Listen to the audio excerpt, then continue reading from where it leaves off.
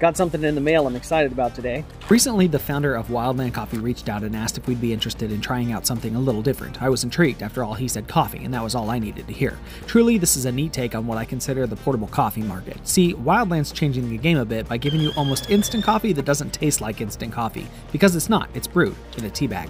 We figured that we had to respect its spirit, so we decided to hike to one of the top of the local peaks and try it out. Think the convenience and portability of the instant stuff with the taste of a pour-over. It's not powdered or crystallized like a few other fast types, but a finer ground inside of a bag that even delivers a bit of crema with hot enough water. The aroma alone upon opening the bag was impressive. We brewed it up while enjoying the views and it was good, enough to say that Wildland will be added to the future hikes and quick stops for us when traveling.